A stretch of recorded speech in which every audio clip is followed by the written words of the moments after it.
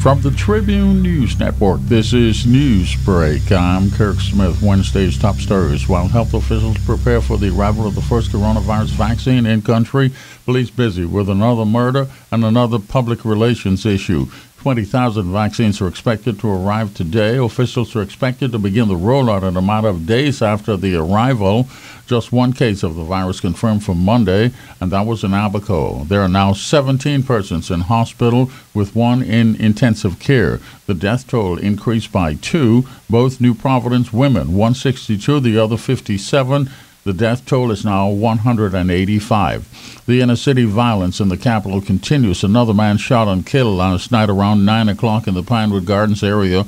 Police found a man in his car with gunshot wounds. He was dead at the scene. We're now approaching 25 murders for the year already. Meantime, an officer is on administrative leave after a voice note surfaced on social media that could be an assault on a man in custody. Commissioner Roll is looking into the matter, which has been described as alarming.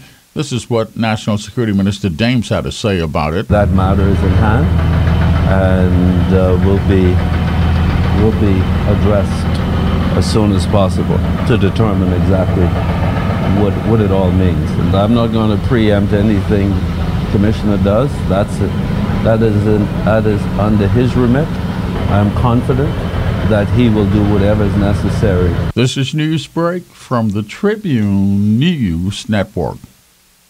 Police staging another walkabout here in the capital yesterday. It was high profile in the Kemp Road area, during which Commissioner Roll urged persons not to put the police in a position to use force. The commissioner says all matters related to police-involved shootings will be dealt with according to the law.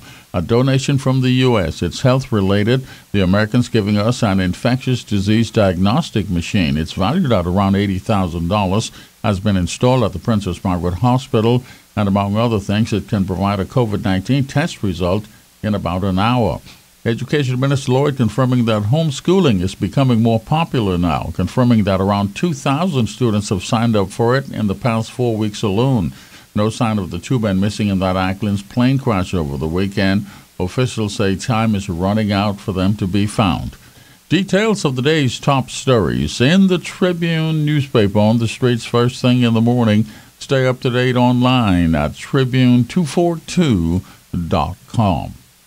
Now the Tribune's AccuWeather update, a service of Insurance Management. That frontal system is now clearing the area. Partly sunny and windy, maybe a passing shower today. Highs from the mid to upper 70s. 76 at Freeport, 77 in the capital, 79 at Matthewtown. Caution flags up for boaters. Winds gusting to 20 knots. The seas up to 6 feet over open waters. Low tide now, the next high around noon. Turning partly cloudy tonight. Lows from the mid-60s to mid-70s. For complete weather information, check the Tribune's weather page. For your insurance needs, you want to call Insurance Management. They offer a wide range of insurance products. Give them a call today for all of your insurance needs. With more than 40 years in business, nobody does it better. Let the Bahamas and the world know that you're open for business by advertising in the Tribune and on Tribune242.com. Reach the market that'll get your cash registers ringing by calling 502-2394 today. Our professional advertising agents are on hand to customize packages just for you, and consultations are free. Give your business the maximum exposure for an affordable investment, and let us help you increase your sales. Call 502-2394 today. We're open for business. Let the world know you are too. The Tribune, the people's paper, biggest and best. Wednesday's World News headlines: the first response from Buckingham Palace on the Harry and Meghan interview, a short statement expressing concern about the allegations made by the couple and promising to deal with the matter privately. The European Union and Britain in a row over coronavirus vaccines and how they're being handled, both sides finger-pointing. More problems in Myanmar. Another member of the ousted government's party has died while under house arrest. Anti-military protests continue there. Tribune's gas tracker prices middle of the week: Shell $4.52, Esso $4.52, Rubis $4.52 per gallon here in the capital. Now your sports notes brought to you by the Tribune Sports section. A Megan Moss update in the Tribune Sports. She's a track star at the University of Kentucky in the U.S. Read about what she's doing. Find out how old-timer softball players feel about playing during the pandemic. A tennis and baseball update in the Tribune Sports.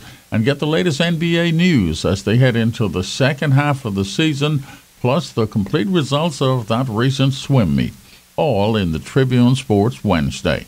For all of your sports details, you want to check the Tribune Sports section. Everything you need from the world of sports you'll find in there. And that's your news break. Details of the day's top stories in the Tribune newspaper on the streets first thing in the morning. Stay up to date online all day at Tribune242.com.